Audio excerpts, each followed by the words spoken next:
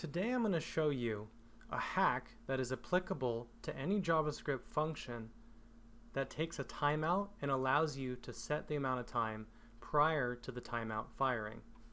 So in JavaScript we have this function called setTimeout. Now setTimeout is called with a couple parameters. The first parameter is a function to be called after a set amount of time. The second parameter is the amount of time required to call that function. So the amount of time is typically timed in milliseconds. In this case we could say 2000 milliseconds, which is equal to 2 seconds, and we could log complete. So if we run this, you'll notice that not right now, but now the word complete, the string complete, is logged to the console. Okay, so what goes into this hack? How can we abuse this setTimeout function?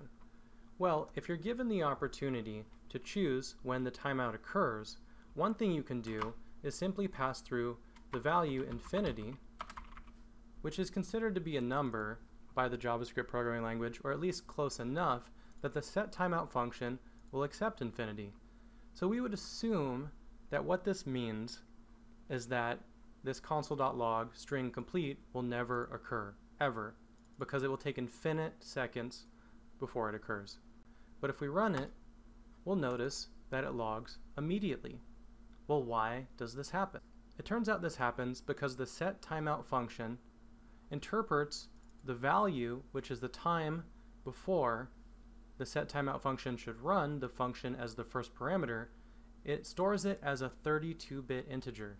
And because infinity is larger than a 32-bit integer, this causes an integer overflow, which results in the timeout function being executed immediately as it flows over to 0.